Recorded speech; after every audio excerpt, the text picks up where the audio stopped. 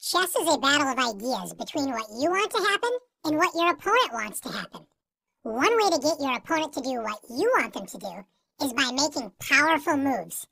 Powerful moves are forcing moves that create threats that your opponent either must respond to, such as a check or a threat of checkmate, or risk ending up in a bad position, such as capturing a more valuable piece or threatening an unprotected piece.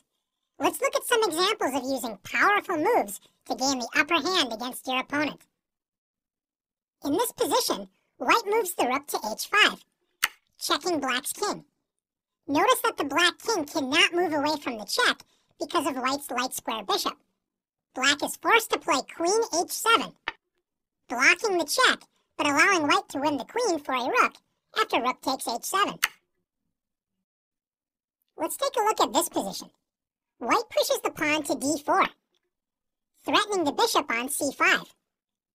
If black doesn't want to lose the bishop, its only safe retreat square is d6. After bishop d6, now that the bishop has retreated, can you see the next powerful pawn move white can play? That's right, e5, forking the bishop on d6 and the knight on f6. White is going to win material.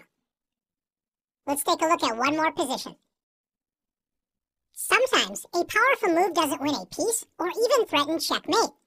Powerful moves can also gain time by bringing a piece into the game and attacking one of your opponent's pieces that is already developed. In this position, black has spent a move developing the queen to h4. White develops the knight on g1 to f3, developing the knight and attacking black's queen. Black has to waste a move by retreating the queen to safety instead of using that time to bring another piece into the game. In chess, we call this losing a tempo, or the time spent on one move. Black loses a tempo by retreating the queen to safety with queen f6. Can white play a second powerful move that develops the dark squared bishop on c1 and forces the black queen to move again? Yes, white can play bishop to g5, gaining a second tempo against the queen as black falls further behind in development. Now that you've learned how powerful moves help you control the action in the game, it's your turn to practice finding powerful moves.